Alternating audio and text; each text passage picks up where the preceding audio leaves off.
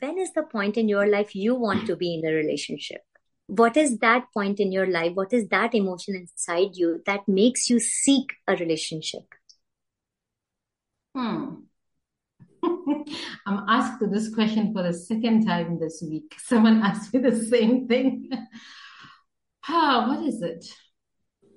I don't know. I think I want loneliness. I want to get rid Yes, of. precisely it is loneliness.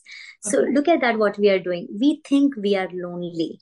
And because of that lack of feeling of something within us, we want to fill up that feeling from the want of love, caringness, tenderness from someone else, right? So this relationship is a complete mess because it is just filling up some gaps inside us.